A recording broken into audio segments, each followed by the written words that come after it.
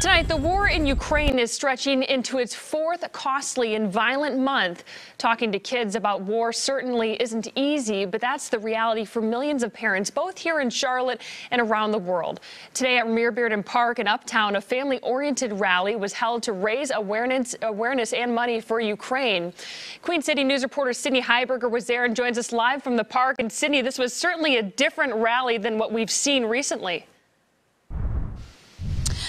Morgan, that's right. It was all about kids and family today with several different activities, while, of course, still raising money and awareness about the situation overseas. Now, talking to kids about wars can be incredibly difficult, not only for Ukrainian families, but for American families who are seeing this issue unfold on their TVs. But it's an important topic to discuss nonetheless.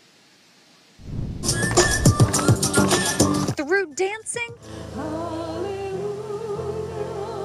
singing, and art. If it weren't for a sea of yellow and blue, you wouldn't be able to tell that behind this gathering lies a somber reality. One day she woke up and said, hey, I have a nightmare and I saw Putin and he says that he will kill me. Stop that war! Marina Fostenko and her kids fled their home in Ukraine just 2 weeks ago.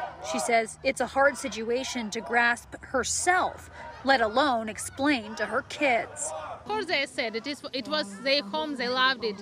They had friends and school and everything. We hope to return, and we just telling to kids that it is temporary. The experts say when it comes to broaching the subject with kids, it's important to first make sure you've processed the information yourself.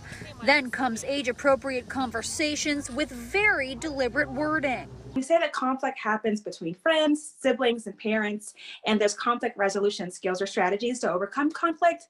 But unfortunately, there's conflict between countries, which can lead to physical violence, which we classify as a war. Another strategy, helping kids express themselves in ways that work for them. Oksana Luchevska is a Ukrainian children's author who wrote a book comprised of letters to Ukrainian soldiers during Russia's annexation of Crimea in 2014. She still uses those letters to reach children in Ukraine today. Children in Ukraine are very happy to read them now because it helps them to produce their own response to war. We are reading the letters so they can write their own letters and feel a kind of release.